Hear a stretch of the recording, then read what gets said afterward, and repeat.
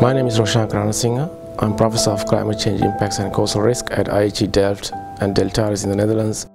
So what our assessment shows is that almost every inhabited region in the world is already affected by climate change. This report has a much more granular regional scale assessment of how climate change will affect various parts of the world.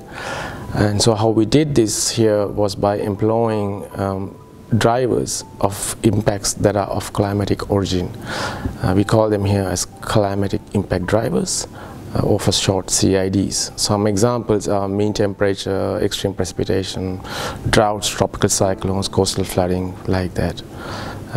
In all, we looked at how 33 such CIDs will change in 51 regions of the world, including polar regions. And what we found was that with further warming, that every region of the world will feel changes in these CIDs, and that with every additional bit of warming, that these changes would be more pronounced and more widespread.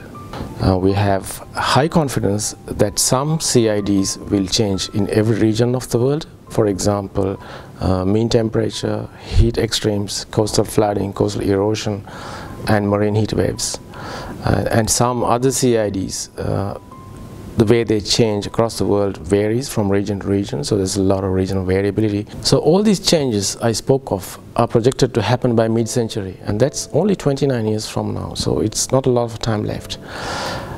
So given also the lead times that are required for these adaptation measures, it is important that we start to act now. Now is the time to act. We really don't have any more time to lose.